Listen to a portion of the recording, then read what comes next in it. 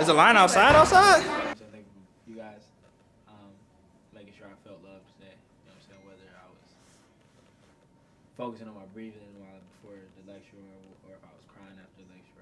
Even when I was speaking, it just felt good to look out into the crowd and see y'all. You know what I'm saying? Like, that was my line of sight tonight. Was looking forward to seeing y'all. I looked around, you know what I'm saying? But I always came back to y'all. I think that's metaphorical as well. You know what I'm saying? Because no matter what I got going on, no matter how crazy life get, I always come back to y'all. I appreciate y'all being in my life. I appreciate y'all not treating me any different, no matter how crazy things get. Regardless if y'all knew, like Jesse, you know what I'm saying, or John, or Dante, you know what I'm saying. I feel, I can honestly say, I know y'all feel for me how I feel for y'all, and that makes me happy. So we gonna eat together because we family. I love y'all. Amen. You too, man.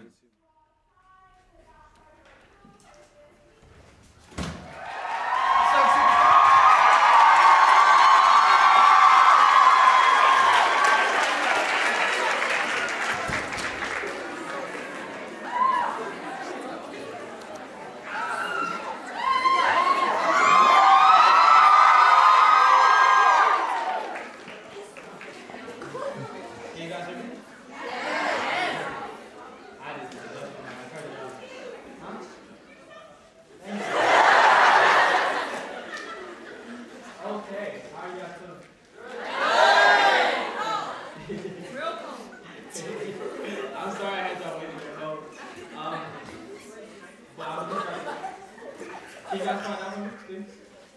That's great. Thank you. I'm going to start the lecture. Black body all scars aren't seen.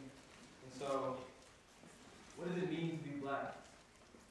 To be black is literally just to have black skin. If you look down at your hands and skin is black, then congratulations, you are black.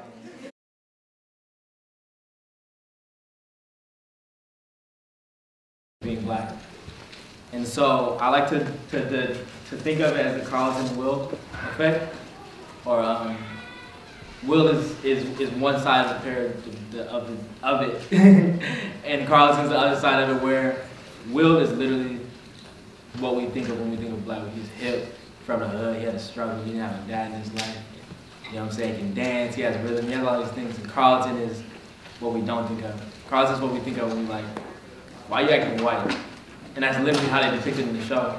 But there's Carlton being privileged, there's Carlton having an education, there's Carlton speaking very proper, or any of the things that make Carlton who he is make him less black. And it doesn't, but we tend to think differently because that's kind of how we're brought up with thought. There's this game called Black Card Revolt. So we do this thing with black people where it's like, bro, you don't know that song, you're not black. Or you don't listen to Lil Baby, you're not black. And it's like, that's not fair to those people because we're a product of our environment. Some people didn't grow up how you grew up. A lot of people didn't grow up how you grew up. And I know a lot of people like Carlton who go to predominantly black schools with people like Wills, and they get made fun of for speaking proper. It's like, bro, why are you talking white? Or they just, everything that's them, their identity is attacked. And that's not fair to them because then they start to hate themselves, like mentally. They start to hate themselves and they start to hate the people that are making fun of them. And they start seeing the black community as the enemy because all we know for a long time before social media is your family and your school. You know what I'm saying? Because you're not interacting with people overseas like you are now with Twitter. You're just interacting with people at school. So you see 30 black kids at school, they all making fun of the way you dress, the way you talk. And it's like, the only people I know who made fun of me are the black kids, and people who didn't make fun of me are the white kids. So they start to get this like idea in their head that we're the enemy. And then for the black kids, it's like, not for the black kids, but for the Will Smiths of it, they have this sense of, it's not fair that you didn't grow up in the hood, or you're an embodiment, the Carltons are an embodiment of everything that they feel like they deserve, but they didn't. And so for them, it's like, I don't like it. I don't like what you represent because to me and to them, Carltons are closer to white than they are. You know what I'm saying? When you put on your white voice, you know what I'm saying? Hello. You know what I'm saying? That's how Carltons talk, but that's how he speaks. But for us, for the people who are like Will, that's a character, that's a mask that we have to put on to be accepted into corporate America and America in general. And so for them, it's like, bro, you're white, it goes hand in hand. And so they tend to dislike Carlton because it's like, they don't think they're themselves. They think they're closer to white than they are. And they're typically more accepted. But where we mess up and where Carltons mess up is that they grow up and hold on to that hatred from like elementary school. And then you see him get on Twitter. I remember it was this guy on Twitter, and he was just going on a rant like, y'all, today I was told that I talk like a white boy. Me, a black man, talks like a white boy. But what's crazier is, a black man told me that. And I was just thinking, every time I've heard that, it's been from a black person. I've never heard a white boy say, hey bro, you talk like us. Yeah, I ain't never heard that bullshit. So that lets me know that only black people think talking with grammar and diction is white. Like, that shit's mad annoying because my parents saw fit that I talk right. You guys think it's me talking white. But in reality, y'all niggas can't read. Like, pick up a dictionary, stupid. But man, it's just like, we gotta do better because, quite frankly, I don't sound white. Y'all sound dumb. That's not fair because just because you speak in slang, because you talk a certain way doesn't mean you're any less intelligent than the other person. It's literally a way of speaking. It's English. It's broken English. It's okay. We can speak in different dialects. We can speak with accents. We can do all these things. And that isn't a verification of someone's intelligence. So I believe that Carlton, and just like in the show how they depict it, like, I don't know if you ever watched Fresh Prince. Alright, so y'all know the episode when Carlton got robbed. And he was in the hospital bed like, bro, I'm about to shoot everybody. Or when they went to Philadelphia, Carlton was more accepted than Will was. Like the line of what their identity was on basis, like on a base level as the seasons went on, you understood that Carlton was more than just this preppy kid that's raised by his dad and lives in Bel Air. You know what I'm saying? He has layers, and Will is more than what he seemed to be. You know what I'm saying? There's parts where Will get a job before Carlton because Will's charismatic and he knows how to talk to different people. And Carlton was used to just one segregated community, like the community he grew up in compared to Philadelphia, where Will is interacting with so many different people. You see that the lines are, it's not so separated as we think. They mesh and they have to mesh. And they gain a perspective for each other because they're interacting with each other and they're forced to. And so for me, I believe everything in life is about perspective. And not just perspective on one side. It's them both being on here and meeting in the middle and understanding them more alike than they thought they were at first. And so I have this video, it's an excerpt from Fresh Prince where Carlton and Will both are like, we're pledging for this fraternity. And the dude from the fraternity like, yeah, Will, you in, you know what I'm saying? And then he's like, yeah, I'm gonna tell Carlton. He's like, nah, Carlton not in it. He's like, why not? He worked just as hard as us. And he's like, he just don't got it. And so I'm gonna let the video explain that. Yo, homie, I'm not supposed to say anything, but you have nothing to worry about. You're in. Your word? Me and Carlton got in? Well, not exactly. I mean, you're cool and all, but Carlton, well, he's not exactly our type.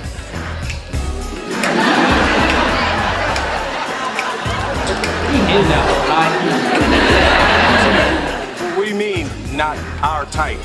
Well, Carlton is not like you and me. You know what I'm saying? No, I don't know what you're saying. Will, Carlton doesn't exactly exemplify what I think a Phi Beta Gamma is. Oh, and what is that? Well, it's not Ralph Lauren shirts and wingtip shoes in corporate America. We don't need a brother like him in this fraternity.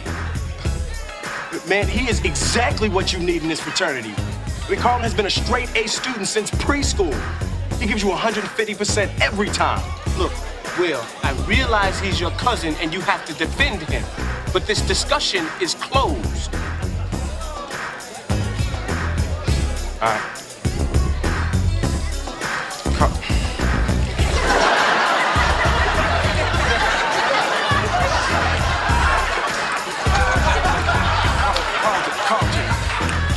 Come on, man. Let's go. I didn't get in. What?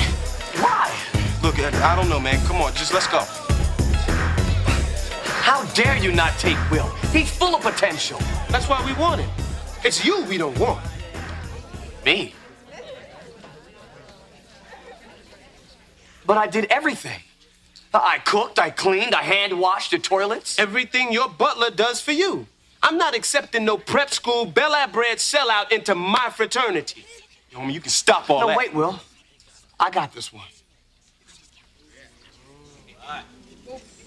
You think I'm a sellout. Why? Because I live in a big house or I dress a certain way? Or maybe it's because I like Barry Manilow. He been Barry White, y'all. Being black isn't what I'm trying to be, it's what I am. I'm running the same race and jumping the same hurdles you are, so why are you tripping me up? You said we need to stick together, but you don't even know what that means. If you ask me, you're the real sellout.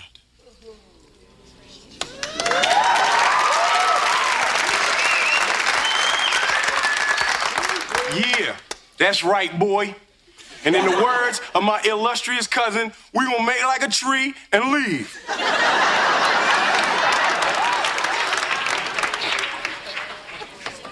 And look, you don't speak for the rest of us, dog. I'm gonna have you kicked out of here. Make like a tree and leave? I never say that. It's make like a banana and split. I'll keep that in mind, all right?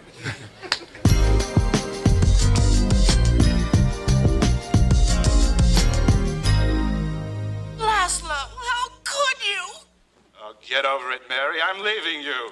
For your brother.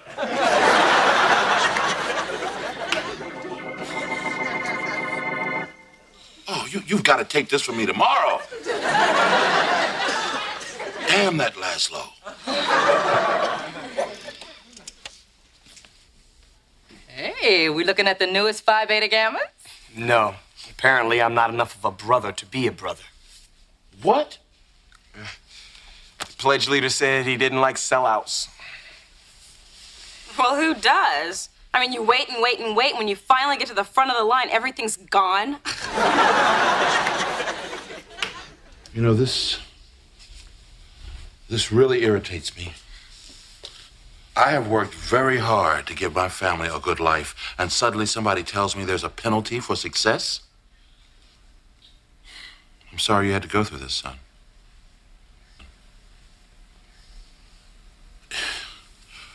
When are we going to stop doing this to each other? So, I talk about that, I'm gonna get, that's like a little like Easter egg, because I'm gonna talk about that later on. How he was saying like, all of a sudden there's a penalty for success. But I just want to touch on how, like the Carltons of the black community tend to think they're more accepted by white Americans because they kind of are closer to them. But like there's a Kanye West line, I know y'all know it. Even if you're in a Benz, you're still a nigga in a coupe.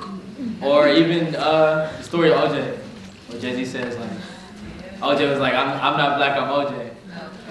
And it's like the okay the okay has too much space in it because it's like, all right, that's what you think, all right, wait till they show you. You know what I'm saying? Like, regardless what you think you are, how close you think you are to them, how you may feel, you're still black. And we have to embrace our blackness regardless of you don't think you fit in with what you think blackness is. Like I said, blackness is just your skin.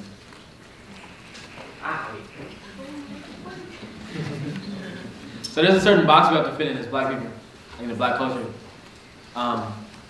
When you think about it, like I remember growing up, all I saw for black people was basketball players, football players, rappers, and it's like a mix of things. You know what I'm saying? Like drug dealers, or like on the news. You know what I'm saying? It's killings and stuff like that. But those are the black people. You know what I'm saying? I wasn't seeing astronauts. I wasn't seeing lawyers. I wasn't seeing neuroscientists. It's so many things. It's so many things in the world that you can be. Like not even just black people. There's so many things in the world in general that a person could be, and we're not exposed to all those different things, you know what I'm saying? With you guys being college students, I'm sure not all of y'all are going to school to be basketball players. Or, you know what I'm saying, just what, or hairstylists, you know what I'm saying? Just the box of things that we believe we can be. Because there's a limit on what we can do, what they tell us we can do, or they show us that we can do. You know what I'm saying? If you're growing up and you see black people get basketball players, you're like, bro, be a basketball player. That's just how that's gonna work. Because why would I be a lawyer? I don't see lawyers. And when you do, it's like, oh yeah, it's one lawyer. or it's this special lawyer from 1960. It's not someone from now. So we don't think it's possible, like subconsciously. But it's hard to do certain things while retaining your blackness. My brother, recently, like my brother's not here, but he was telling me about Darius Rucker. Do any of you guys know who this is? Yes. Yes. Go crazy, right? Do you see how many Grammys he has? But he makes country music. And you know the black community don't like country music. And you know what he got? He has white children. He has a white wife. Well, he has mixed children. He has a white wife. And I'm not sure where his community came from, because he could have been accepted in this community because he was surrounded by more white people, or the Carltons, quote unquote. But I'm sure he just gets a lot of shit for this. You know what I'm saying? He makes country music. I'm sure when he was like, "Yeah, I'm making country music," he was like, "All right, bro, you're bugging." But it's like, why is that limited? A white person can do anything they want. A white person can rap. A white person can make blues. They can do anything. There's no limit, and there's no line that's like, all right, you rapping, so you're not white. With him, it's probably like, all right, you doing country music, but you're not black. I don't know. But he has Grammys, but like, why isn't this celebrated? Why don't more of us know him? And I'll admit, I did not know who he was until yesterday. And so that's the thing. I'm a part of it as well. We're all a part of it. We all have to educate ourselves and celebrate different layers of black people, because there's layers. We're an onion. There's so many different sides of us. So Frank Ocean. I take it y'all love Frank Ocean.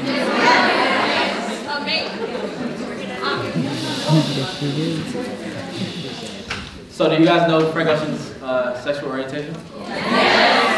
What is it? Bisexual. I'm happy none of y'all say gay, because he came out as bisexual.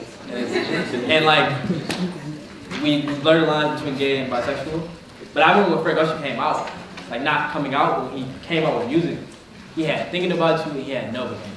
And he had She, but you know, black people knew Novocaine and they knew Thinking About You. And it was just like, his music is great. His music is, it's generational. You know what I'm saying? It's not like Lil Baby where it's like, oh, New York young kids tripping. I don't understand what he's saying. Everyone loved Frank Ocean, everybody loved Thinking About You. And then he was like, yeah, I'm bisexual. And I just remember it, the flip. I remember old black men like, you know he talking about a nigga, right?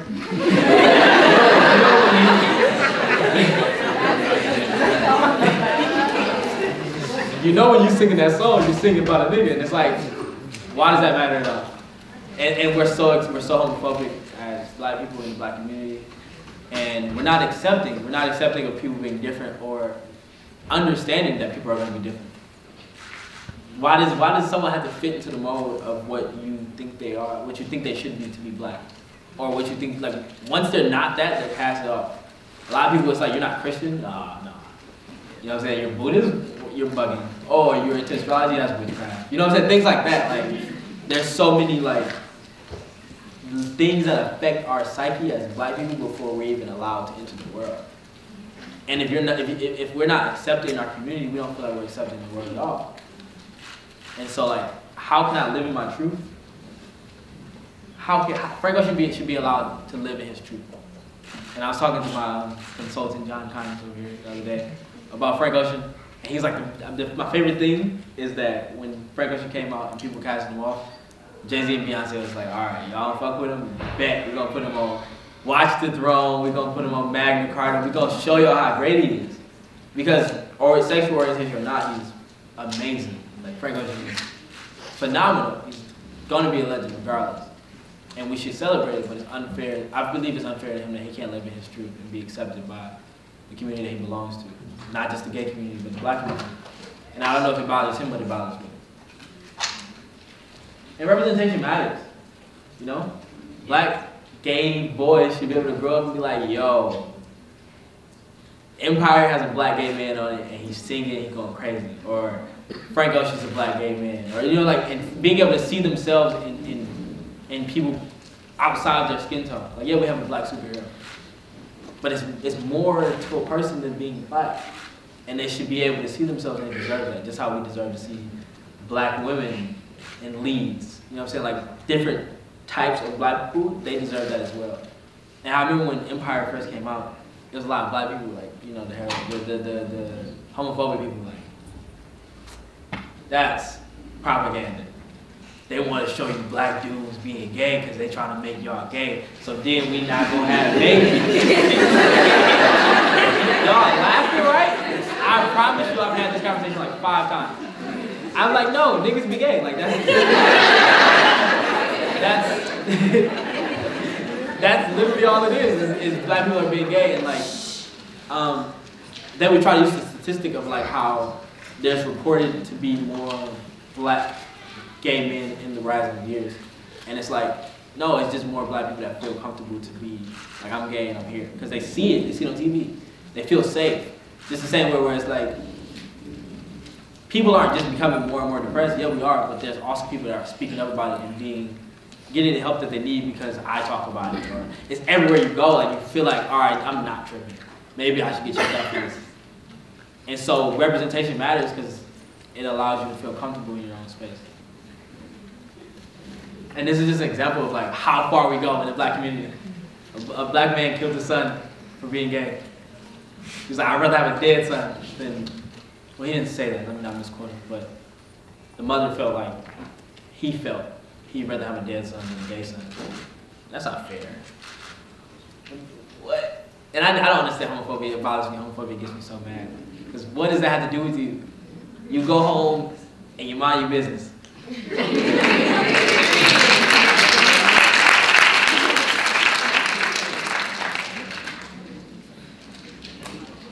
So we have generational curses. Think about like just where we've come as black people. I'm pretty sure like if you have a great grandmother in your life, they experienced the civil rights movement, or even your grandmother, they experienced racism. I have my grandmama here, she's from the South. Raise your hand, girl.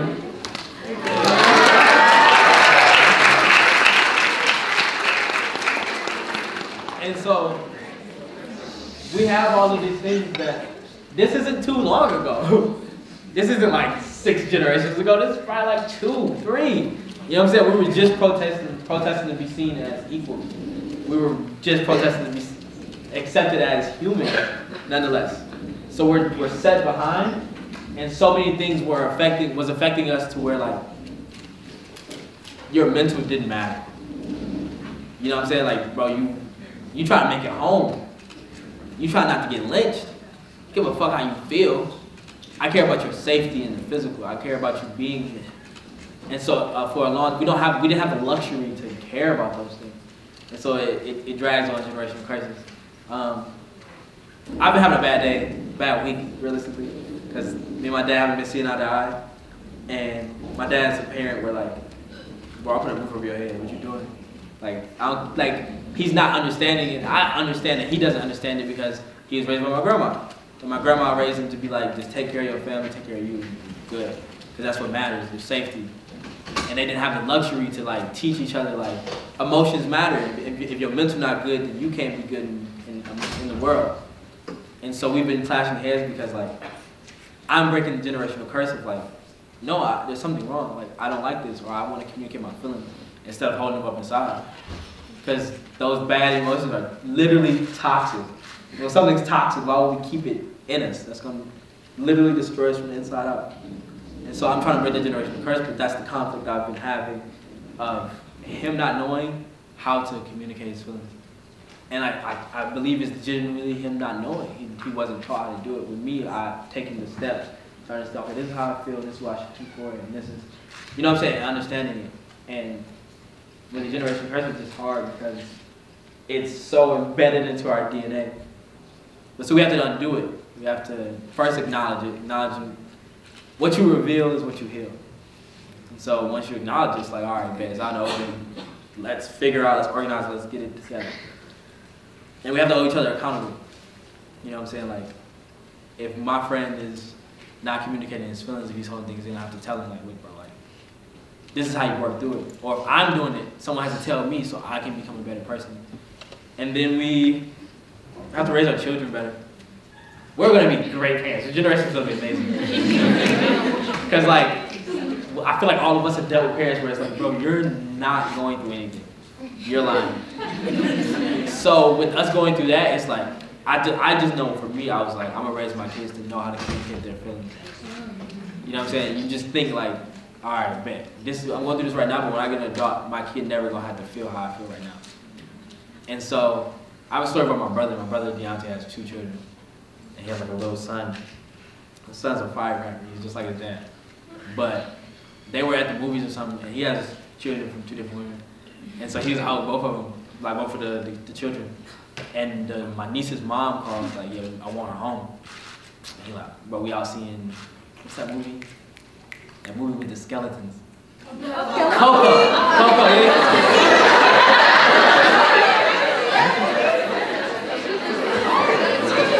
Hey, hold on. I got an hour to talk. I've been talking for like 20 for real. But Coco, he's out seeing Coco.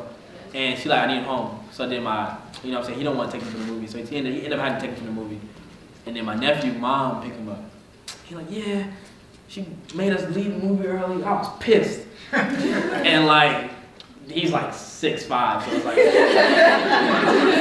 you was what, bro? What are you doing? He was pissed. How do you even know what that means? And so, it's weird because we were raised in a household where it's like, bro, you cuss, it's clipped, it's over. Because you wash it, man, then I had to wash my tongue out with soap? Bro, yeah. What does that do for me? Oh my God, I remember doing it on Burrow, horrible. But we're raised in a family where you cuss and it's over. You wash your tongue out, you get a whooping. With him, he literally said, and he told me, he was like, yeah, I was taking it back at first, but I'm like, all right, let me talk to him. Like, DJ, this is not how you communicate how you feel. You don't say you was pissed off, because that's a word you're not supposed to say. You can articulate how you feel in a different way. And I'm like,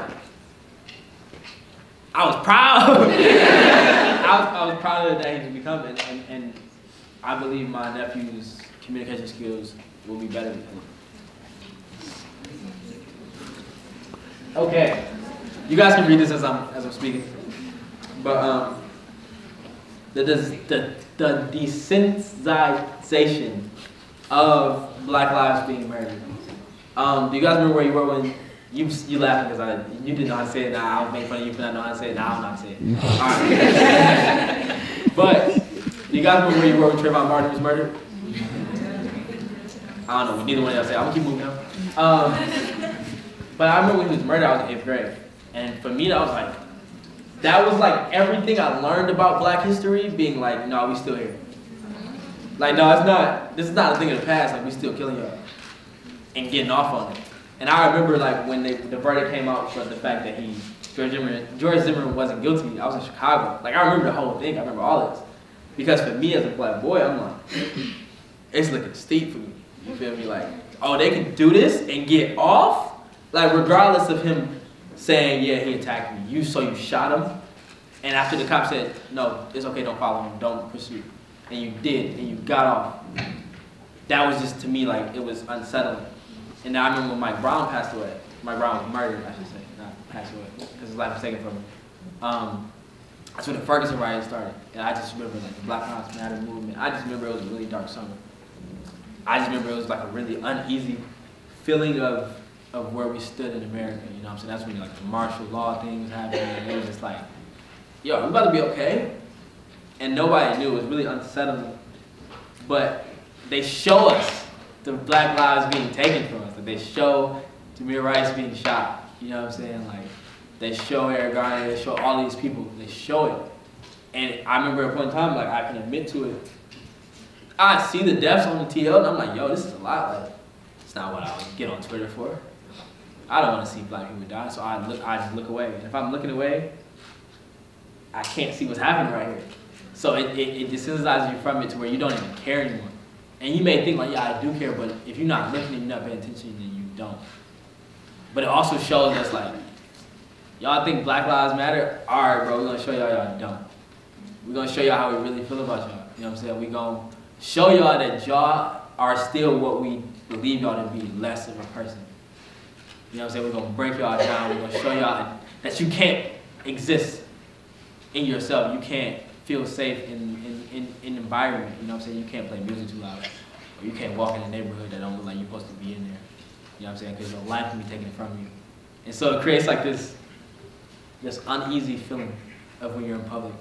And you may not even think about it, but when something happens, all right, me and Angelo, we was out the other day, and some deers ran in front of the car. So we got out the car, you know what I'm saying? Because it's just instinct. It's just, well, it's deers, I'm trying to be Brother Nature. And after, like, we just hear a cop, and it's like, you're in the car, and I'm like, and in the video I say it's cops. And like, you can hear my fear. I'm about to pull up on him. Pull up on him. Canella. Low. Oh, it's the cops. I text friends, I send my location, because it's like, anything can happen. And you, when you're doing all that, you sometimes feel like I'm overreacting, but you're not. There's this feeling, because it's like it could happen to any of us. It's happened before, and it's happened over and over again. And so, white people, like when you're with your white friends, or just pay attention to how white people interact in general, like how they are in public spaces. They're a lot less aware than we naturally are, because they don't notice, or they don't have to be aware of the space that they take up, so they never really notice that they're in your way. And I mean that in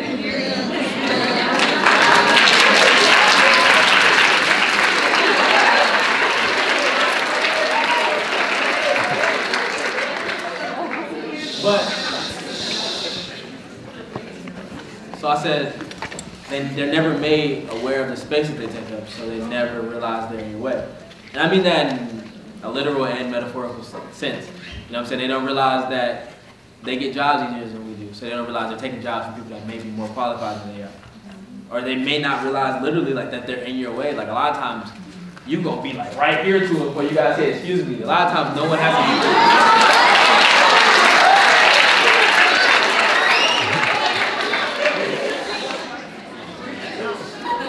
I know I'm preaching, but y'all gotta keep it to a minimum. Unless I really say something. Do I say something? Y'all gonna know.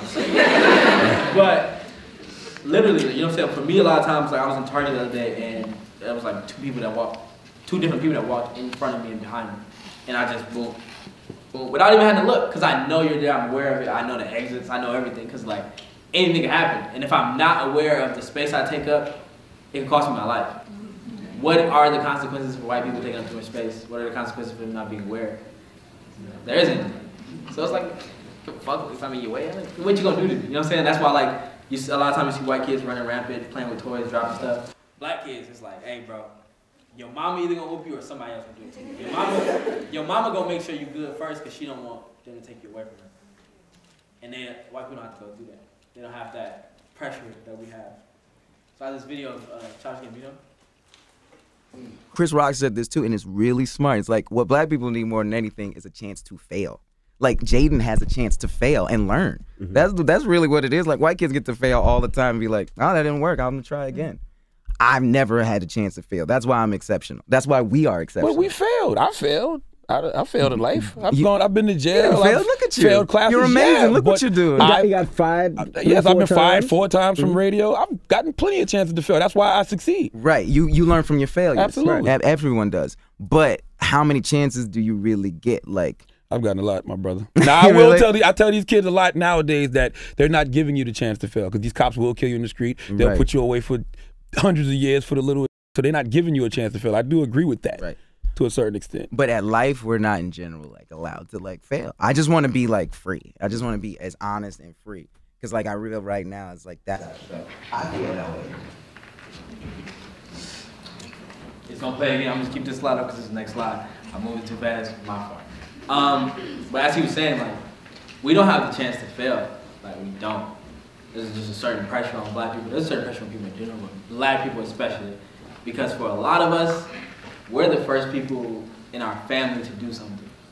Or our generation is the first, you know what I'm saying? Because your mama was working for you, and their mama and parents were working for them. So it's like, you better make something of yourself because we sacrificed for you, you know what I'm saying? And like, we don't have that. For a long time, we were slaves. And then we wasn't slaves, we was fighting for our rights. And so like, we're not as established as white people, our counterparts are. Because for forever, they've just been here and being able to be existing and profiting without, you know what I'm saying? They were profiting off of black bodies. You know what I'm saying?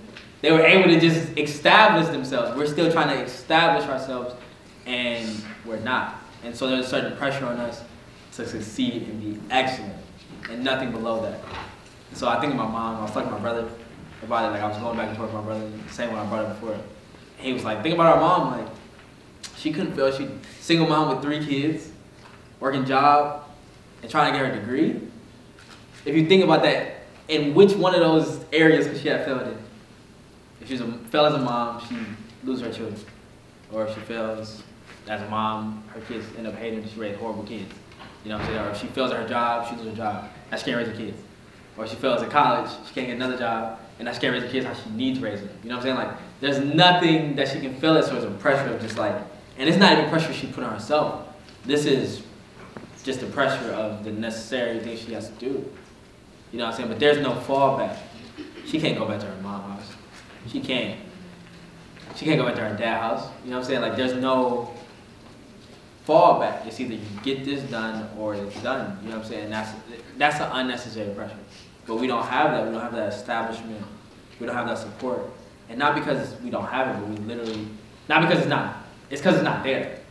We're not established enough in America to be able to have, like, grandparents who have a ranch. And we can just go to their ranch in case shit don't work out. Like how you said about Jaden. Jaden's father is Will Smith, so it's like Jaden can try acting, he can try rapping, he can try all these things and like figure out what it is he wants to do.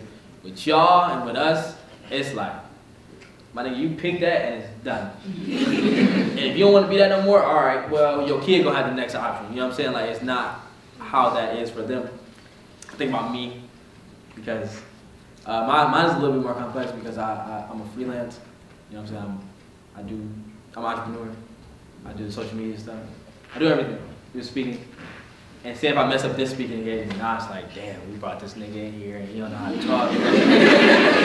and I don't get the same opportunities that my white counterparts made to fail and try again.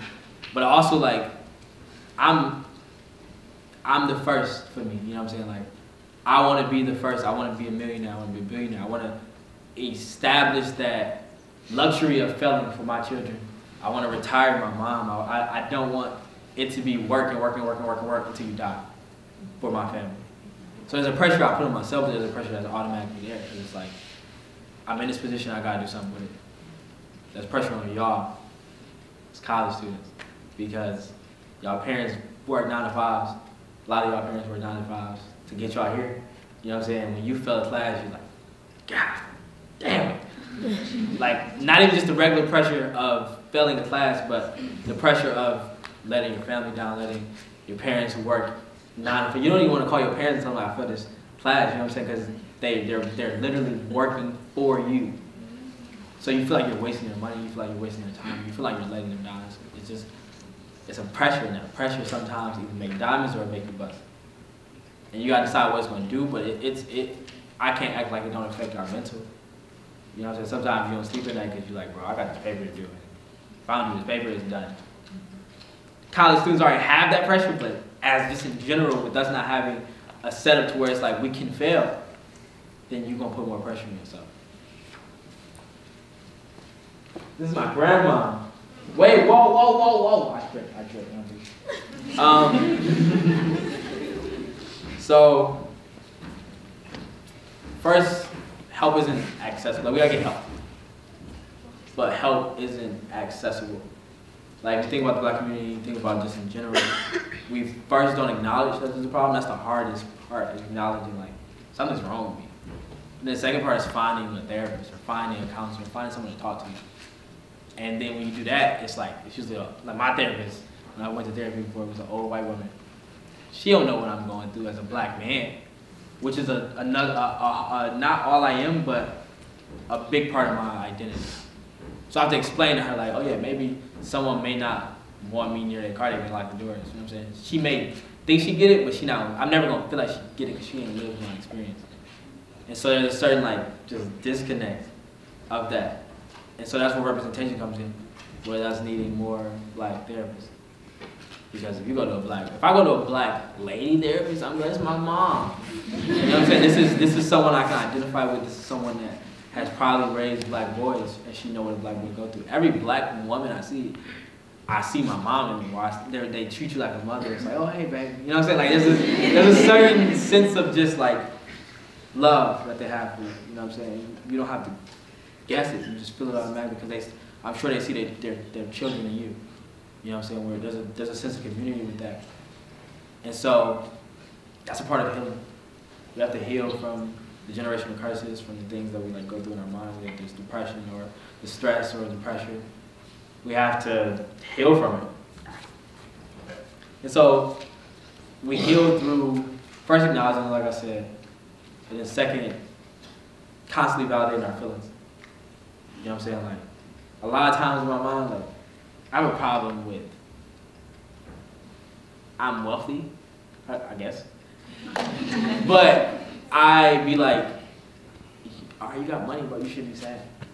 And I tell myself that, and I know that's not the truth, but like that's what people tell me, and then I invalidate my feelings, and it's like, bro, you're not supposed to be sad, and you got everything everybody wants, you're not supposed to be sad.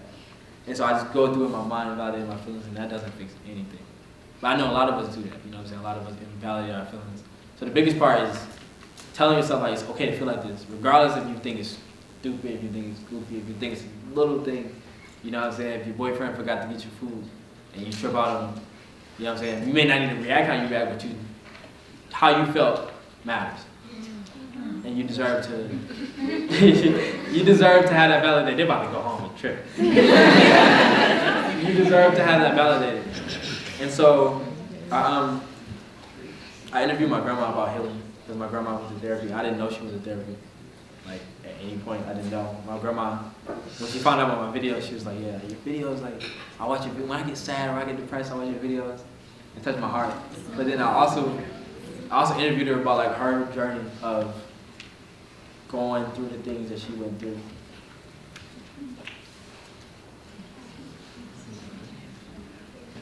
What's your name? Farhan. And who are you? Good. Who are you? Okay. You were so young when I seeked help.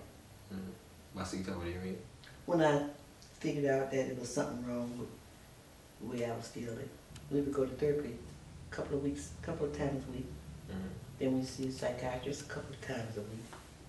And they would let us talk, listen to my story, listen to her story or his story or whatever, just like AA. How did it feel to tell your story and listen to what others were going through? Did it help? Mm-hmm. That you ain't by yourself. There's somebody out there just like you. So how? And sometimes their story, sometimes if you had all the things on the table, I'd grab mine's back because bad, but it's bad as somebody else's. So, did my dad know you were going to therapy? Yes. He knew at the time? Yeah. How did he feel about it? We didn't really talk about it. He was working all the time and I was working. And he would come to see me. And we never got into it. But as long as I was getting the help, I guess he could see the change in me. I mean, it seems like I'm tearing up now and all that because I'm happy now that I got the help. So many people don't even know how to go get it. I just went and got it because I knew something was wrong. But a lot of people, they just want to zunk out or kill themselves because it's, and life is up and down. And it's still a fight, you know, so it's just like a lot of times I'll hear comedian. And once I laugh and catch on to their jokes and all, I'm fine. You know, but it's something that you have to deal with. I think it's something I'm gonna have to deal with all my life. Even the medication got me to a point, but even with the medication, you're not gonna ever eliminate the problem of depression because this is this is the form of the brain that's like an illness, just like your heart. And that's one thing that got me through it, because when you have a brain that people have not studied over the years, when we, as old as I am, 75, doctors didn't have the opportunity to go into the brains and find out what's wrong with the brain. Yeah, I mean, years ago, it was like they didn't have medication. They stuck you in an institution, stuck you away from people, and they didn't know how to treat it. But the brain gets sick just like the heart. And that's what people have to realize. And that's what the modern people have come, that's come since my time. And that's what they explain, how they explain it to me. Depression is just a form of a part of the brain, just like Alzheimer's, strokes, anything that happens to the brain. So don't think that just because you are depressed that you're not capable of learning, because I've learned a lot over my years. And people have a stigma against it because they want to think that you're crazy.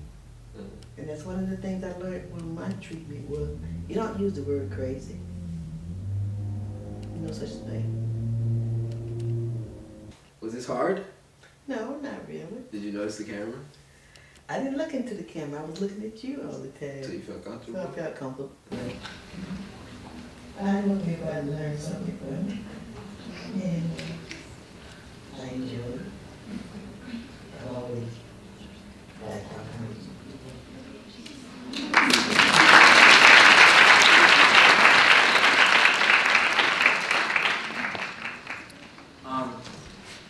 So another part of healing is learning yourself. You know what I'm saying? We're born and things happen to us, and like we suppress it, and then it's just layer, onion. We gotta peel them layers back and start learning ourselves, because if you don't know yourself, how you gonna make yourself better? So you gotta figure out what makes you happy, what makes you sad, what triggers you. What triggers you is so important. Like for me, I'm real picky with food. And I don't like, I hate when people be like, oh, you don't like this? That's crazy.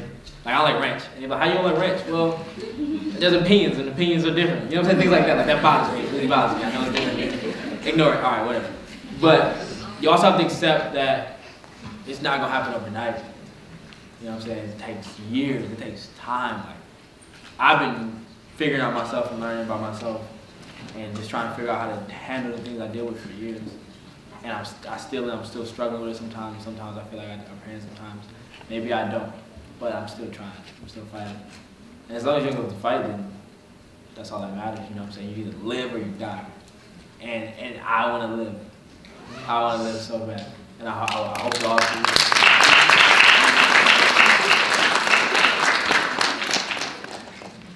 So,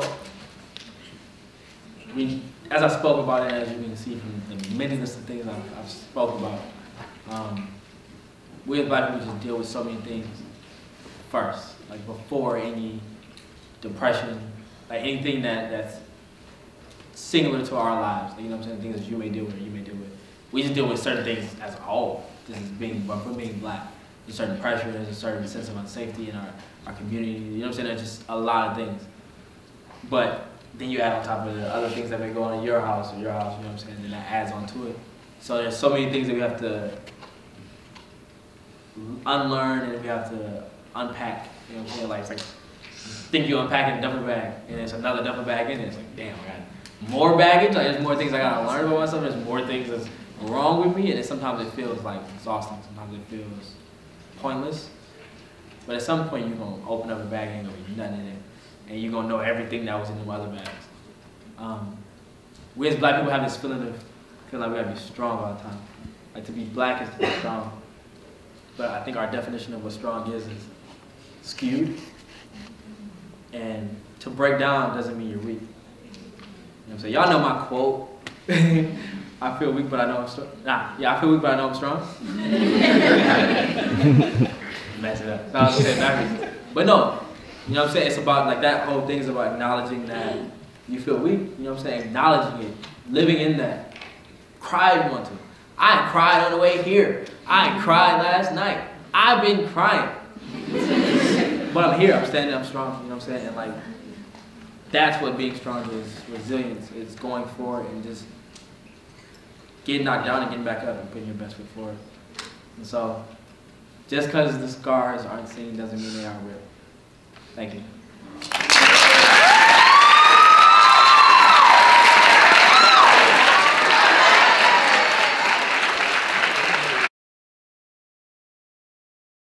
Can I get claps again? That was good.